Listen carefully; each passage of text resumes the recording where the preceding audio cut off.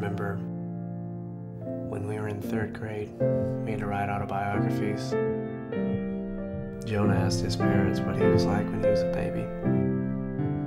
They talked about it and decided that it would be a good time to tell him he was adopted.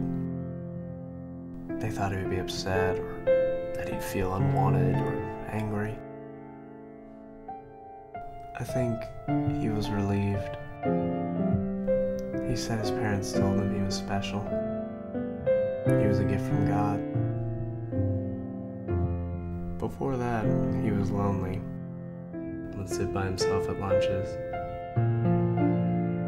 He asked people why they didn't like him, why he didn't fit in.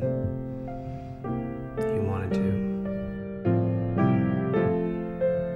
Then all of a sudden, he was fine. He'd been lonely. Now he was just alone. And he understood why.